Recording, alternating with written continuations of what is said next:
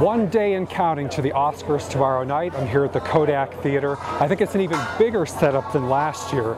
Fortunately, we're getting a bit of a break from the rain right now. Let's hope it holds. I think Anne Hathaway and James Franco were a great choice for hosting. I interviewed Anne at one of the balls for Obama's inauguration.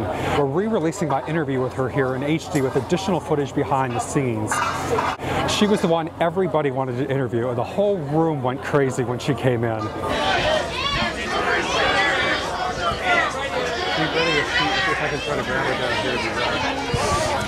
I almost didn't get the interview. The first time she walked right by, there were so many reporters. I tried to get up close to the rope, but I couldn't get her attention. Hi, Anne. Anne.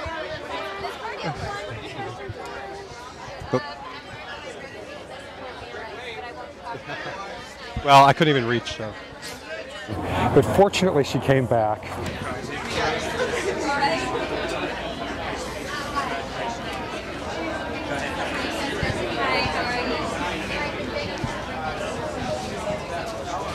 It was so cold. She was standing there in an evening gown, and she looked over and said, "Could somebody please close the door?" But the door already was closed. Can we close the door, please?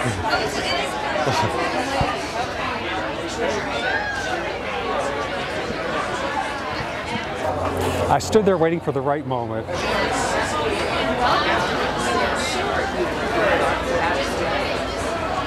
still processing it. And then unfortunately, I don't think the first time it was hard.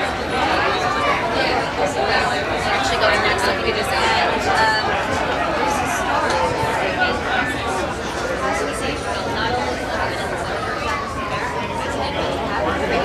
Drop a little bit forward. Okay, definitely. You good?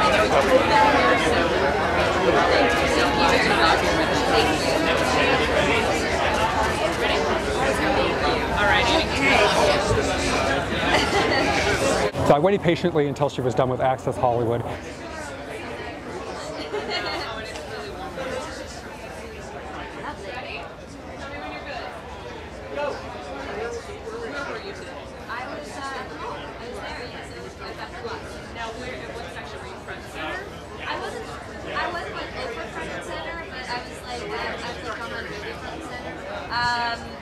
Which was somebody who just sat in front of me, but it was actually really cool because my section was off to the side, and I was just walking around taking pictures, and actually someone recognized me, and I was taking a picture with them, and I asked if they had any extra seats, and they said yes. So I actually got a great center seat. It was about 150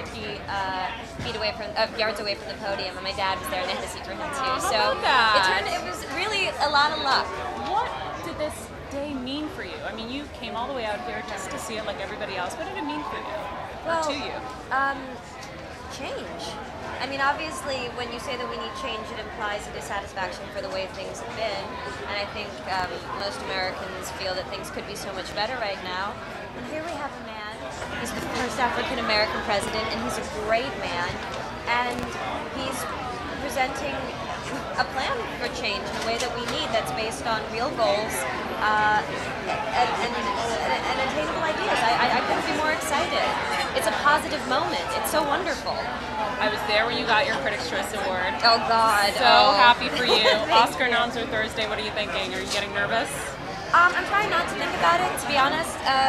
You know, one of two things are going to happen, basically. I'm either going to be nominated, which would be like one of the greatest things that's ever happened to me, or I won't be, and I will continue on with my life. And so far, I've never been nominated for an Oscar, and my life's been pretty good, so, you know.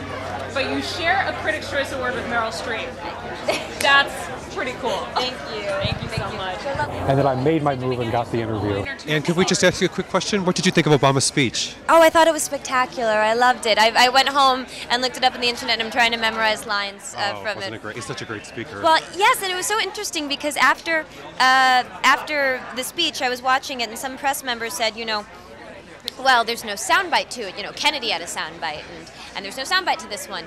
And I just thought this is not a speech about soundbites. This is actually a speech that we should all memorize. So one of the parts that I liked the best was when he talked about embracing hope and rejecting fear. The idea that we reject as false the idea that in order to pursue our security, we need to sacrifice our ideals. And when he said the thing about how we will extend our hand if you will unclench your fist, I thought that was a great line. It's such a difficult time for the country right now. Do you think he can pull it off? He's got a big job ahead of him. I think if anyone can, he can. Well, have a And great as we all should be saying to him, yes, we can. Thanks a lot. Thank you. Perfect.